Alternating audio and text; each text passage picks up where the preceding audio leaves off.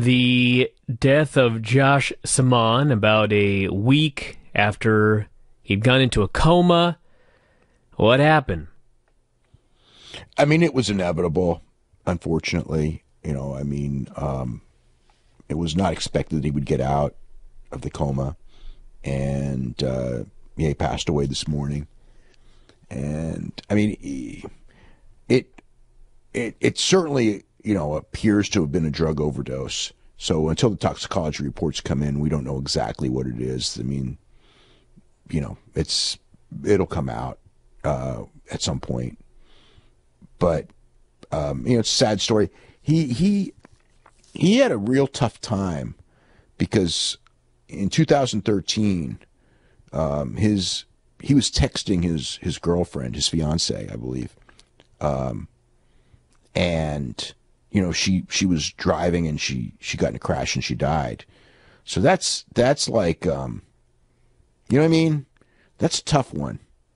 And it was not a secret that he'd had problems over that. So, and his best friend died, right away. I mean, they were together in it was his friend's place in Hollywood, Florida, and his friend was found dead, and he was found still alive by a third person, but in really rough shape, and he never got out of the coma or anything like that for in the 6 days. So I didn't know him. I mean, I'd seen him fight, and like he lost his last fight to Tim Boach in a fight that I thought that he was going to win.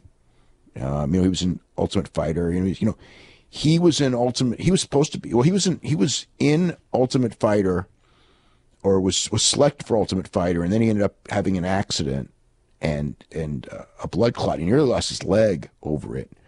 Then he came back and he continued to fight. He tried out for Ultimate Fighter 2 more times. Wasn't picked 2 more times. Then he finally was picked for Ultimate Fighter in I think it was 2013, early 2013 season, the one that Kelvin Gastelum won, and he went to the semifinals. He didn't go to the finals because that was Uriah Hall and Kelvin, and Kelvin beat him in the semis by a choke. So Kelvin became a big star, and he's gone 3-2 in UFC, and he beat Eddie Gordon, who was somebody. Actually, it was on what would have been his girlfriend's 24th birthday. I remember that one where, they brought that up and what a big emotional thing that was.